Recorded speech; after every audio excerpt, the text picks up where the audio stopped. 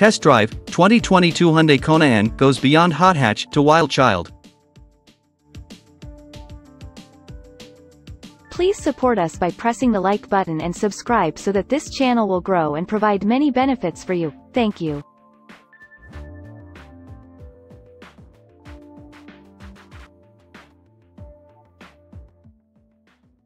Sometimes enthusiast engineers get their way and automakers develop a vehicle we never conceived and didn't know we wanted.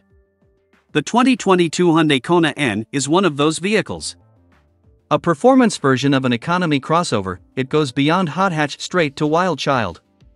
It can fade into the background with the right paint job, yet still deliver more fun than you'd ever expect out of a vehicle line usually bought by your aging parents. After recently spending a week with the Kona N, I was surprised and delighted with its frisky character.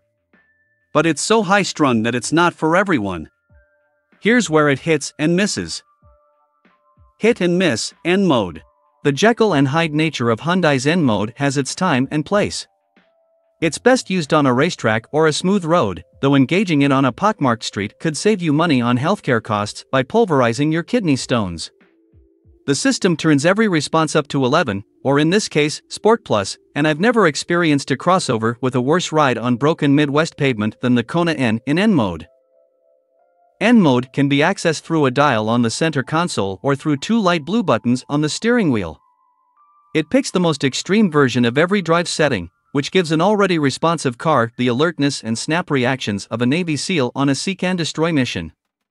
I recommend setting the N1 and N2 steering wheel buttons to two types of sporty driving, say, everyday sportiness and hey look, racetrack, to choose the settings you want for the engine, steering, suspension, electronic limited slip differential, transmission rev matching, stability control, and exhaust in any given situation. For example, the Sport Plus damper setting may be, and probably is, too firm for anything but a racetrack, and the Sport Plus exhaust sound may be too rowdy for your neighborhood. Experiment with each setting, create two individual sport modes, and choose what works at any given time. Hit, amazing crossover handling. Hyundai's enthusiast engineers have endowed the Kona N with water bug handling matched only by far more expensive crossovers from luxury brands.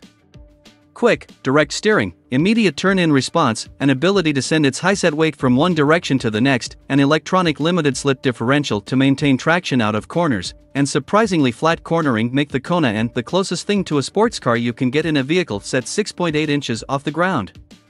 Fun fact, the Kona N oddly has 0.1 inch more ground clearance than other Konas. It's fun anytime you get behind the wheel, and if you balance the modes right, you may find a sporty setting that works for everyday driving.